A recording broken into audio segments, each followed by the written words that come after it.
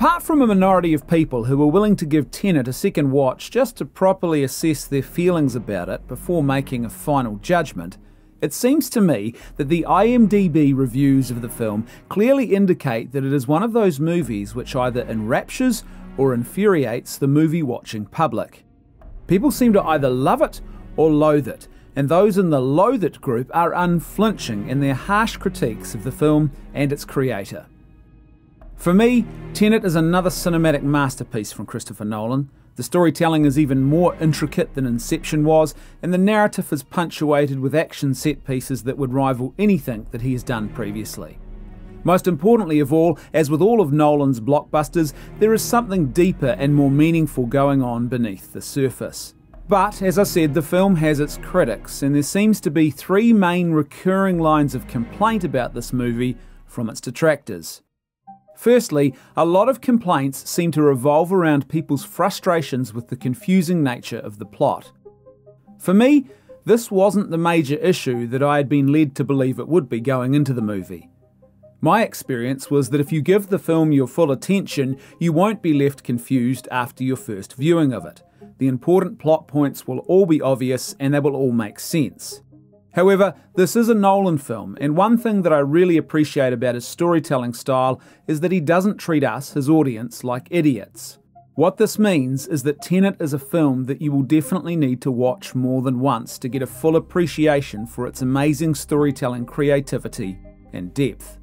And it also means that if you take your eye off the ball during this film, even for just a minute or two, you will miss important pieces of the puzzle that are necessary in making sense of the intricate story that it is telling. In an effort to help us, Nolan actually seeded this film with an initial warning not to become too fixated on the logic of the time travel component of Tenet. You see, this story is experienced by us through the eyes of the main protagonist, who is literally called the protagonist in this film. And in the very first act, he, and by default we, the audience, are literally told, don't try to understand it, feel it. To which our main protagonist responds, instinct, got it. In other words, Nolan is telling us don't get too hung up on the time travel mechanism, just go with it. And if you follow that simple piece of advice and keep your eye on the ball the whole time, even though you will definitely have some questions at the end, the plot won't be a horribly convoluted mess for you by the time the final credits roll. Another complaint I've heard a lot about this film relates to the sound engineering, and this time I think there is actually validity to these concerns. There were one or two moments where the dialogue was so overwhelmed by the rest of the audio in a scene that what a character was saying became hard to hear or even inaudible. The most obvious one of these moments for me was the line of dialogue uttered by Kat on the catamaran before she tries to kill Sator by pushing him overboard. This type of sound design is a Nolan peculiarity. In fact, it's a quirk that he openly acknowledges now, and unfortunately that means that the only way around it is to watch the film with subtitles on the first time around.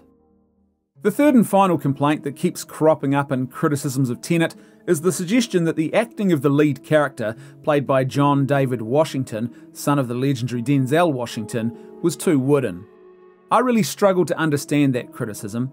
I didn't think there was anything particularly bland about his acting performance in this film. In fact, it struck me as being pretty good for the role that he was playing and the story that is being told. This is definitely not a movie where you want a bombastic lead who is stealing all of the oxygen by chewing on the scenery whenever they are on screen.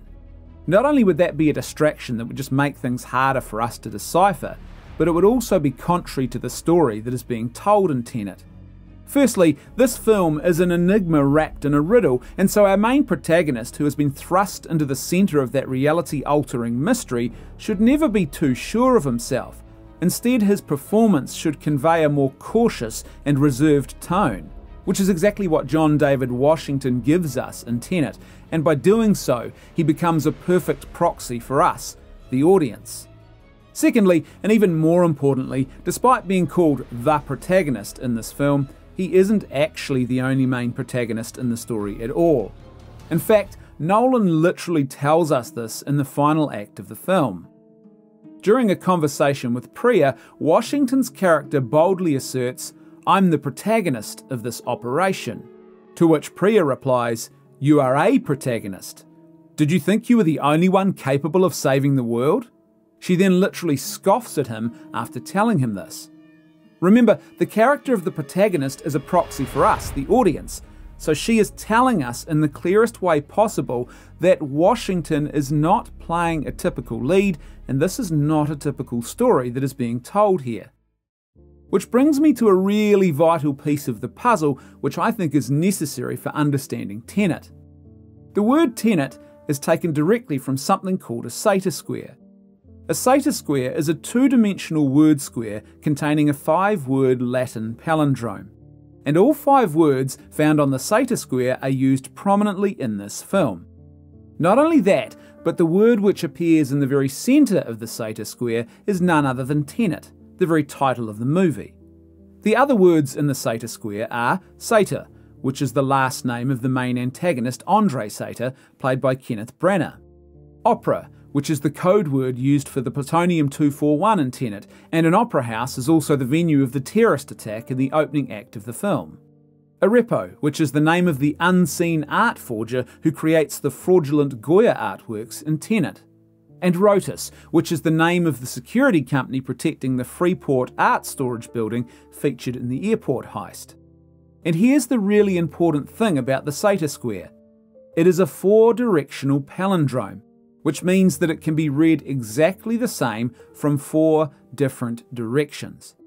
Not only that, but the words in the first and the 5th line are exactly the same, just inverted, as are the words in the 2nd and 4th line. And the word on the 3rd and centre line of the square, Tenet, is itself a palindrome. It reads the same backwards as it does forwards. If you haven't got the point of all of this yet, here it is. It's not just the title of Tenet that is a palindrome, the entire film is actually a palindrome. This is Christopher Nolan's Sator square. It contains all 5 of the Sator's Latin words and tells the same story backwards as it does forwards. This film is an embodiment of the very concept of Tenet that is the central plot device it uses. I'm not even sure what to call this. It's not quite breaking the 4th wall, and it's not quite non-linear storytelling. With Tenet, when you watch the film, you're actually watching something which defies the concept of time, as this is a story which is literally being told, or put another way, is travelling in 2 different directions at the same time. So, to borrow an expositional device used in a scene from early in the film, you can either see this story from the perspective of the bullet, or you can see it from the perspective of the hand. The bullet is inverted and travelling backwards through the story, while the hand is travelling through the story in the exact opposite and forward-facing direction.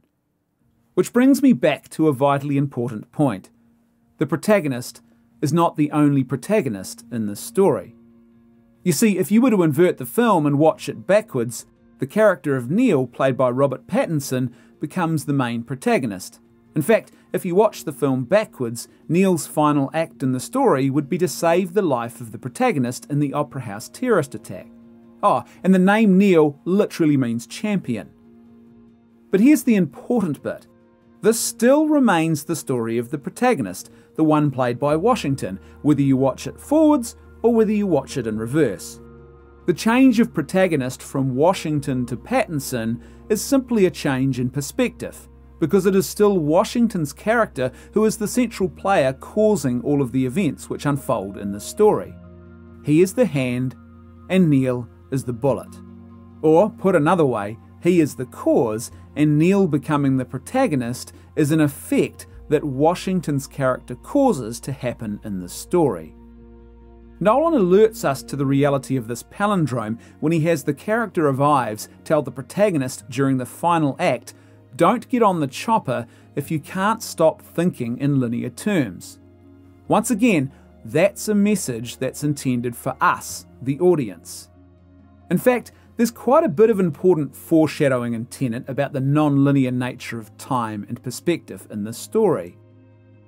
At the very start, Tenet opens with 3 consecutive shots where the camera tracks backwards out of the scenes. All 3 of these are establishing shots, and in all 3, the camera movement is reversing backwards. So these opening shots aren't just establishing important locations, people and events, they are also telling us that our movement through this story is non-linear. We are moving in reverse and moving forward at the exact same time. Just like the camera, we, the audience, are literally moving in the opposite direction to the flow of time in these events. Cinematography is being used here as a tool to foreshadow the palindrome of the story. Then there is the scene in the hotel where the protagonist first meets Neil. Not only does Neil ask the protagonist if he would take a woman or a child hostage, a reference to the soon-to-be-revealed characters of Kat and her son Max, who are held hostage by Andrei Sator, but he also says, time isn't the problem, it's getting out alive that's the problem. This is an obvious piece of foreshadowing about the role which Neil will play in this story as the character who eventually sacrifices himself to save the life of the protagonist, and in doing so, ultimately saves the entire world. And consider how the use of a reverse bungee jump from the ground to get to the top of a very tall building is a type of foreshadowing of inversion, which will be unveiled later in the film.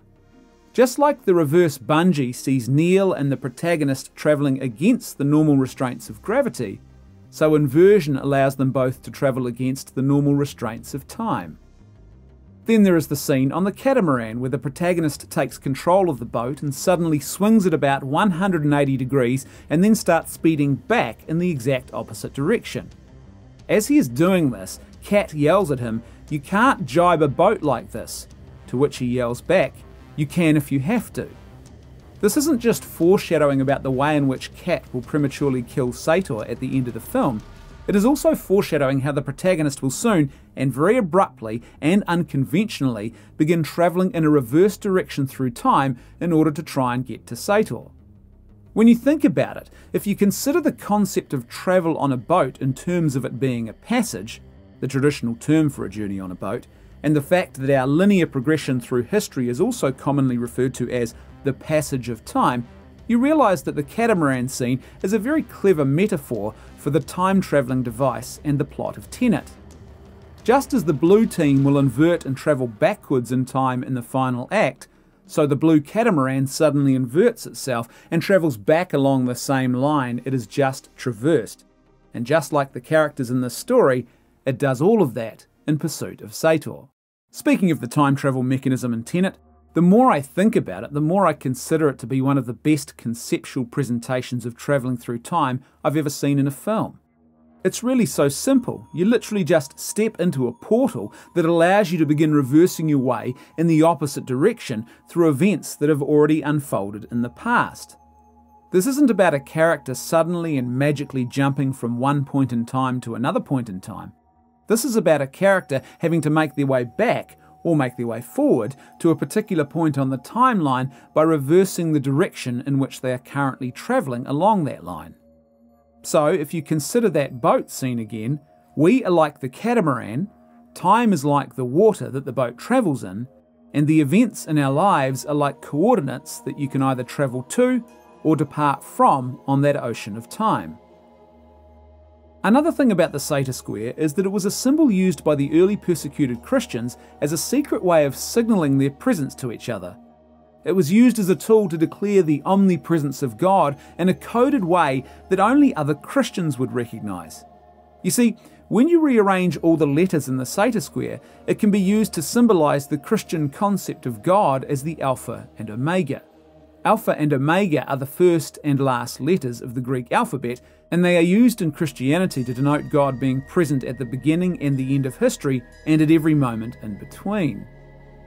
In the Christian scriptures in the book of Revelation, Jesus states this explicitly when he says, "I am the Alpha and the Omega, the first and the last, the beginning and the end." Interestingly, these exact same three things are true of the protagonist in Tenet. In fact, the protagonist is a type of Christ in this story, but I'll come back to that point later in the video. While we're speaking of the Sator Square as a coded symbol, let's not forget the symbolism of clasping your hands together that appears in Tenet. This is a way of showing other people that you are part of that secretive community, hiding itself from the rest of the world, just like the early Christians did.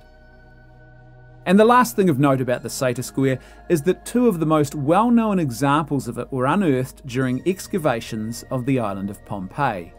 As astute watchers of the film will know, Pompeii features prominently in the plot of Tenet.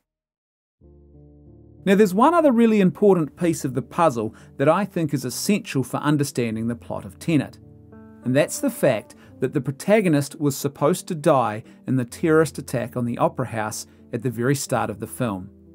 The only reason he was saved was because an inverted Neil shoots and kills the terrorist who was about to kill the protagonist in the Opera House. This is actually a really important moment in the story, and it makes sense of the events that come after the Opera House siege. Firstly, when the protagonist awakens from his coma on the boat, the first thing Faye, his CIA boss, says to him is, "Welcome to the afterlife." Then just moments later, standing on the deck of the boat, he tells him again, "You don't work for us, you're dead." This is an important point, and it is later reinforced when Priya tells the protagonist to get anywhere near Sator would take a fresh-faced protagonist, and you are as fresh as a daisy. The reason he's as fresh as a daisy is because he is completely foreign to this part of human history due to the fact that he was supposed to have previously died in the Opera House attack. And then of course there is Priya's reference to the protagonist being as fresh as a daisy. That's the very same flower in the phrase pushing up the daisies, which is a traditional way of saying that someone is dead and buried.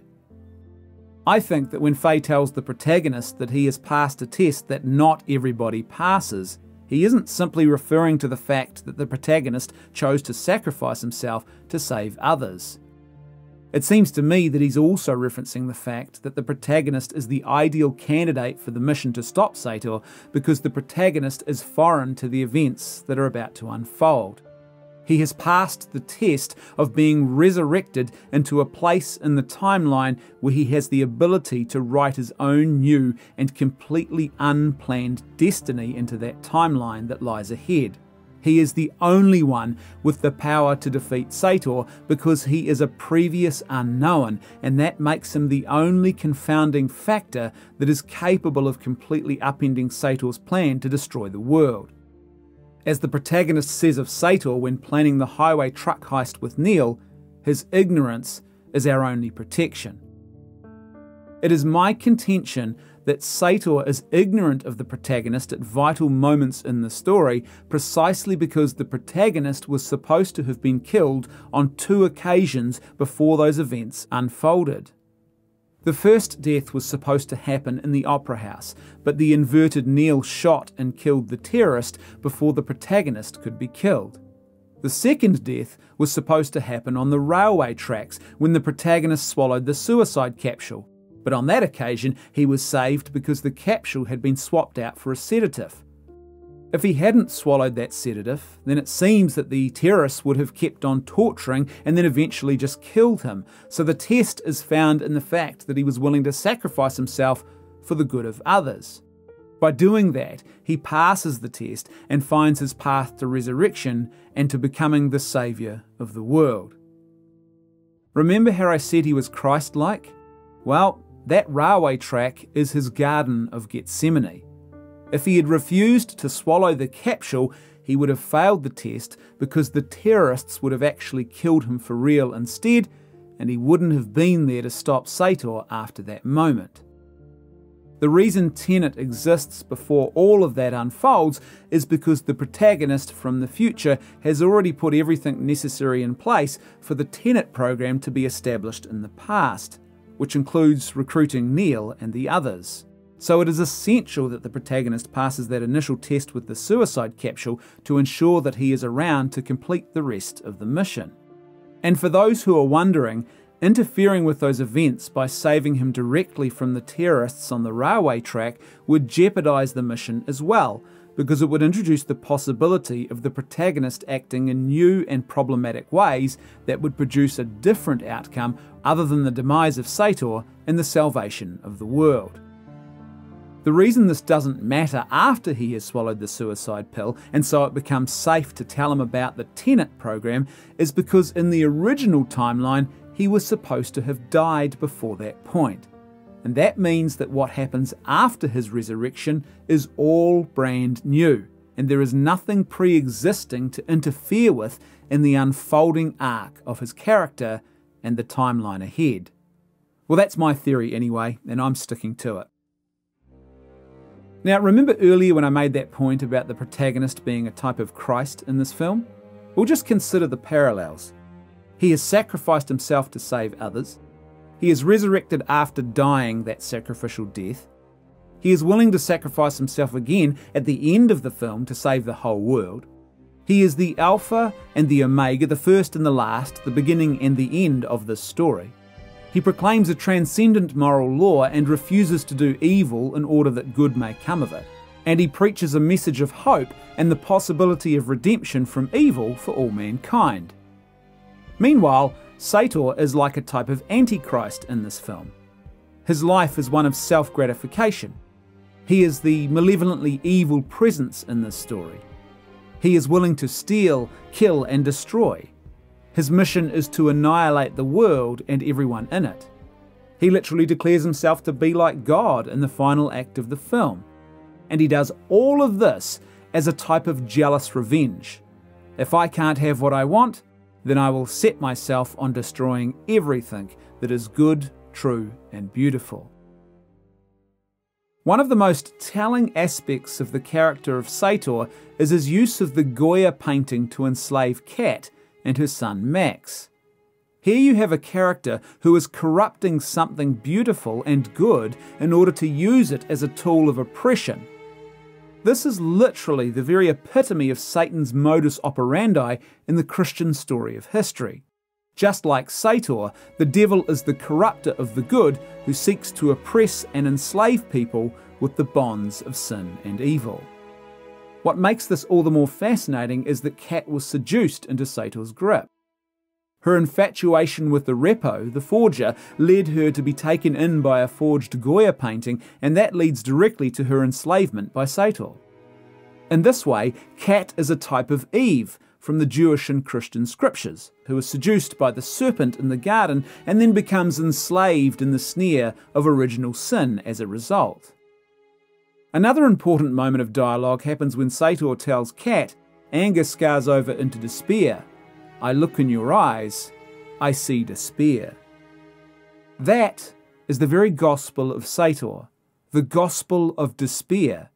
And here he is telling her that she has been enslaved and rendered powerless by her despair and her lack of hope. And speaking of the character of Kat, she is the character who is also the embodiment of all of humanity in this film. I've already mentioned that in the story she is a type of Eve, the first human woman and the mother of all humanity in the Jewish and Christian scriptures. But there's also the fact that in this film, just like the fate of all humanity, the protagonist is ultimately trying to save Kat from the grip of Sator's evil. Even after Sator has been killed, the protagonist still has to save Kat from that same evil by stopping Priya before she can then kill Kat.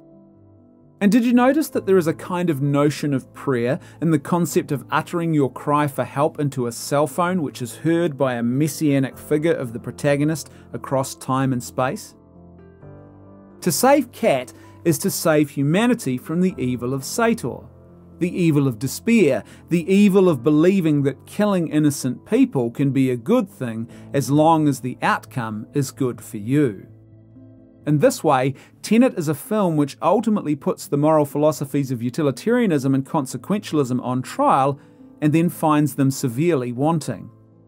As the old thought experiment goes, would you kill the baby Hitler if you could travel back in time and find yourself standing over his crib as he sleeps? The utilitarian and the consequentialist would reply, of course I would, because killing this one baby would save the world from the evils and sufferings of Nazism. Leaving aside the obvious problem of whether this would actually prevent someone else from simply taking Hitler's place and following a similar or possibly even worse trajectory, to even contemplate doing this to another innocent human being is itself an act of corrupting evil. The moment I kill an innocent baby in order to try and achieve good in the world and build a better future for humanity is the very moment I start doing exactly what Hitler did. He killed millions of innocents in his demonic quest to quote-unquote save humanity and make the world a better place for those who would live on afterwards. If I adopt the same evil tactics of the monster I am fighting against, then I also become an evil monster. To kill Hitler as a baby in order to make the world a better place would be to become a type of Hitler yourself, a person who is willing to kill innocent human beings to satisfy a utopian goal. The ultimate salvation of humanity rests in us resisting the evil of doing evil things, regardless of what the outcome of doing those evil things will be. Stopping evil by doing evil is itself evil. Any good outcome that might result from our evil deeds doesn't change that fact or make the evil we have done into a good. As the protagonist says to Kat when discussing the act of killing, it always counts. This is dramatically spelled out in the film when the protagonist initially resists Kat's attempt to kill Sator, and he instead turns the boat around to save him from certain death in the water. In doing that, humanity has literally been saved from ultimate destruction in that moment. This is important because moral action is a central theme in this story, and unlike other time travel films, Tenet is a movie that firmly rejects the notion of determinism. We are explicitly told in the first act of this film, during the scenes with the bullet in the lab, that the actions which unfold in this story are not predetermined. They simply appear that way because of our perception of time. If, however, we could view time differently, then we would realise that there is still someone with agency who has free will and is making choices which lead to the various outcomes in this story. This is reinforced again in a much more dramatic way in the final act of Tenet, when Kat prematurely kills Sator and the rest of the team employ their free will to make new and different choices that still result in a victorious outcome. This authentic vision of free will is vitally important to the issue of human moral action and the moral philosophy that Tenet delves into. The people of the future who are trying to destroy the world of the past are ultimately determinists who have fallen into the same despair that Sator has. They refuse to believe that human beings are capable of making different and better choices to bring about an alternative future, so they have decided to annihilate them instead. Sator expresses this concept in another way when he says that his greatest sin was to bring a son into a world that he knew was going to end. Sadly, this exact same ideology of despair and determinism is not uncommon in our modern Western culture. There is even a group who refer to themselves as antinatalists and wear their refusal to have children as a badge of honour. Now, the protagonist, on the other hand, is a type of Christ who rejects such despair and preaches a gospel of hope instead. In fact, he tells Sator that without hope and a belief in God, a future, or something greater than his own experience, he is not human, he is simply a madman. To which Sator replies, or a god. That entire phone conversation between Sator and the protagonist in the final act is an extremely fascinating and important one. It touches on and rejects determinism, nihilism, atheism, and empiricism. And it seems to me that the talk of religious belief, madmen, and human beings becoming gods in that conversation is a not so subtle and very powerful reference to, and ultimately a rejection of, the philosophy of Friedrich Nietzsche and the will to power. This particular evil dominates the story of Tenet, and it isn't just Sator who is corrupted by it.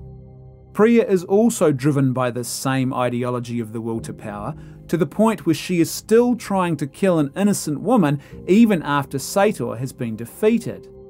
And boy, does she have a fascinating conversation with the protagonist in that final scene in the car. The first thing the protagonist does is to question and pass judgment on the flawed morality of Priya, who was about to murder Kat, by asking her, "That's your idea of mercy?" This is a damning indictment of utilitarianism and consequentialism and their serious moral failings, not least of which is the will to power and the outcome of might makes right. He then goes on to admonish Priya for thinking that it was her job to tie up the loose ends, telling her that tying up loose ends is his job. If we see the protagonist as a type of Christ, then Priya is representative of humanity in that conversation, and the protagonist is warning her that her role is not to play God. This speaks directly to one of the greatest flaws with utilitarianism and consequentialism. You see, without a divine God-like knowledge of the future, how can anyone possibly know which present-day actions would produce greater good in the world and which ones would produce greater evil and suffering? Sure, committing an evil act such as killing the baby Hitler might seem like a good idea from our limited view of the world, but what if killing that baby simply stops one evil and then introduces a whole new and far greater evil and suffering into the world? We can't possibly know the answer to that question, and so we should not be trying to tie up loose ends in a utopian way where the end justifies the means and evil acts become permissible in the name of making the world a better place. Which brings me to an even deeper and more subtle theme in Tenet. It seems to me that it's actually also a critique of cultural Marxism and its vision of the world, which claims that the past is an inherent evil which must be absolutely destroyed at any cost in order to save the world. One of the central tenets of cultural Marxism and the critical theory which underpins it is the belief that evils and oppressions of today are caused by the people of the past, and that the only way to free the world of today is to completely dismantle the past so that it no longer exists. In this way, cultural Marxism promotes a terrible and dangerously simplistic reductionism which fixates solely on the evils while refusing to acknowledge any of the goods that were also present or given to us from the past. When the past is viewed through the lens of cultural Marxism, there is no sense of hope, simply a deep and overwhelming sense of despair about any present-day evils that have emanated from it. And just like the antagonists in Tenet, cultural Marxism rejects the idea that there is any good worth saving in the past, and instead sets itself about rewriting history and destroying all that has come before in the name of making the world a better place.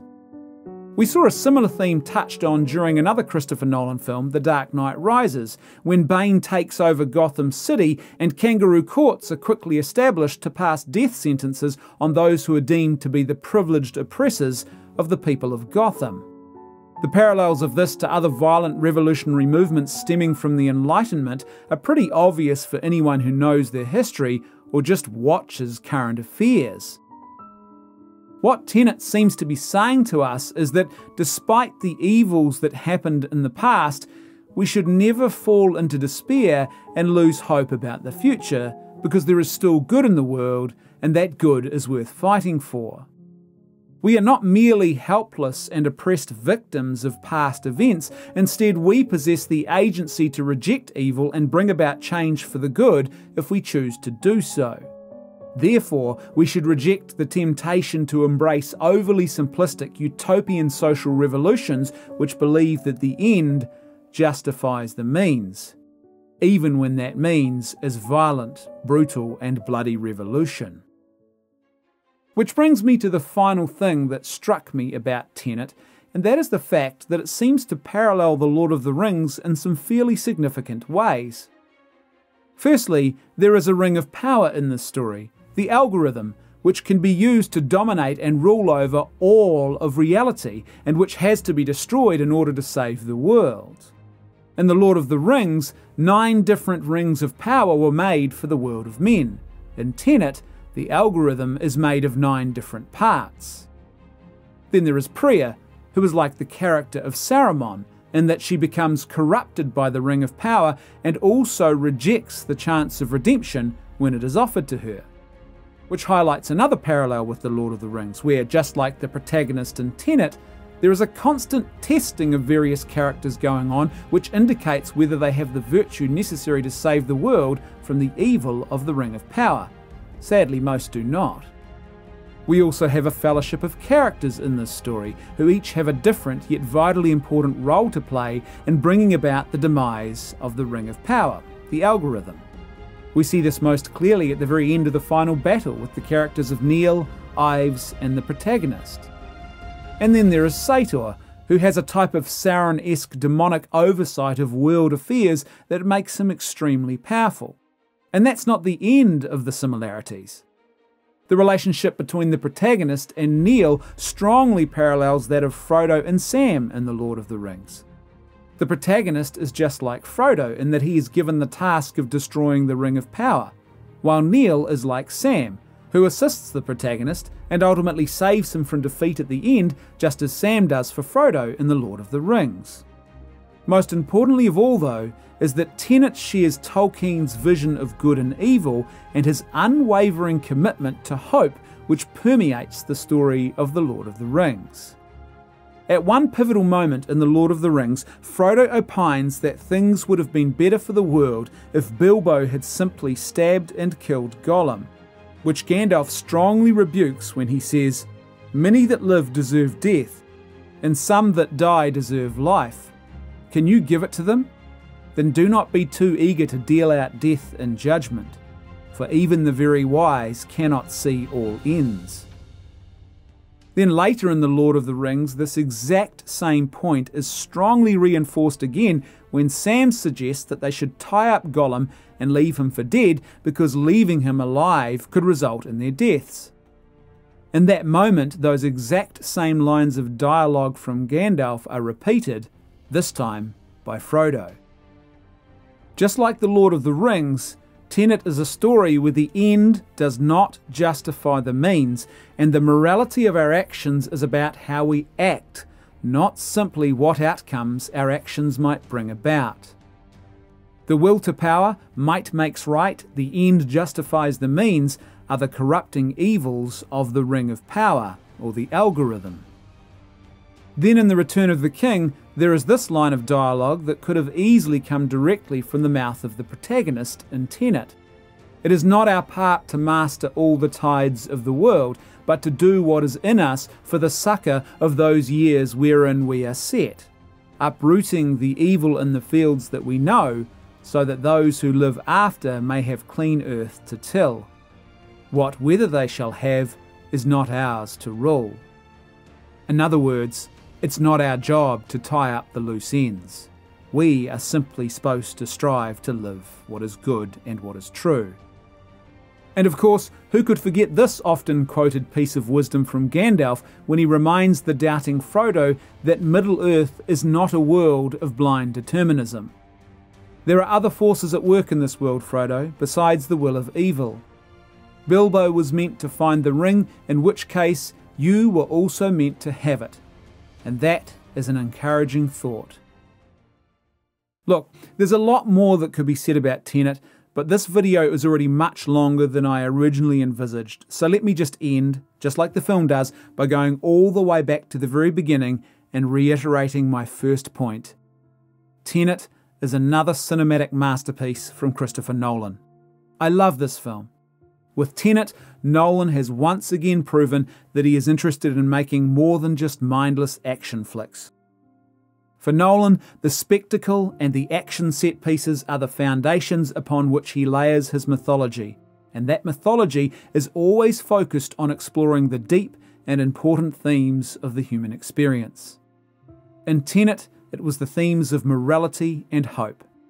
So with that in mind, I'll leave the final word to Samwise Gamgee from The Two Towers, because I think that the following quote from him perfectly sums up the fight against despair which permeates the story of Tenet, making it such a great piece of mythology about the virtue of hope. It's like in the great stories, Mr. Frodo, the ones that really mattered. Full of darkness and danger they were, and sometimes you didn't want to know the end, because how could the end be happy? How could the world go back to the way it was when so much bad had happened? But in the end, it's only a passing thing, this shadow. Even darkness must pass.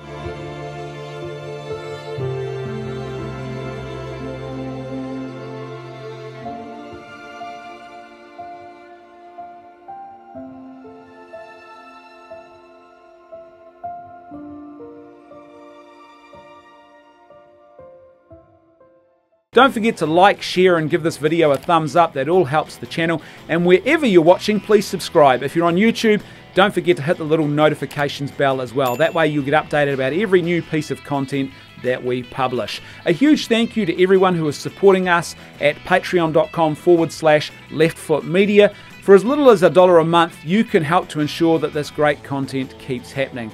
So that's patreon.com/leftfootmedia, as little as $1 a month or as much as you'd like to contribute. And a huge thank you, as I said, to everyone who made today's episode possible.